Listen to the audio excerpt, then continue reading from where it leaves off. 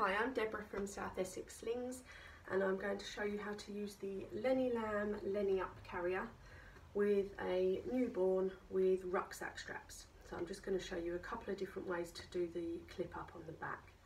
So I've got my carrier set up into the smallest setting, and I'm holding my baby on my front with the waistband done up quite high.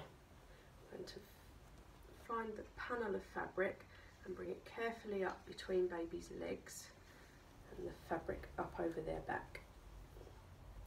I'm going to pop my arms through the arm straps that are clipped up onto the same side.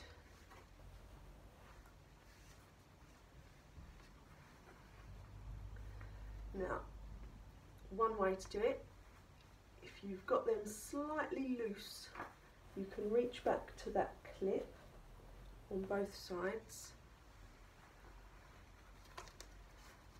and clip together,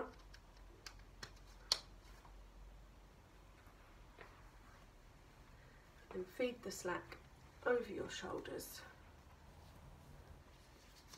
and then tighten it up.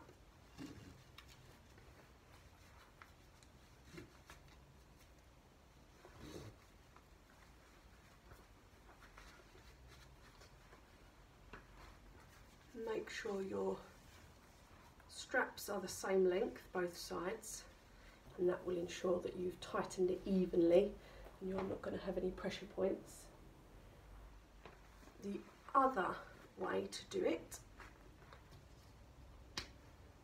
is, once it's all set up, I know that I can reach it like doing up my bra.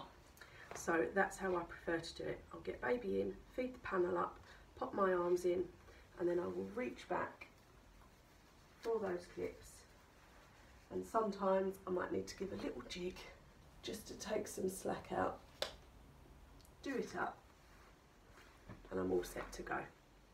My safety checks are that baby's airways are clear and visible and that baby is held tight enough. Once you've checked those, check that baby's arms are up by their face, that they've got a nice smooth curve to their spine, that they're supported from knee to knee, and they've got a good pelvic tilt. Then check your comfort. If you're comfy, you're all good to go. To get baby back out again, I find the easiest way for me is to reach up and unclip that. If you can't reach that,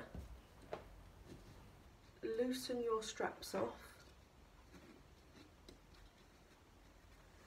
and then the clip should be able to slide up to the top of your neck,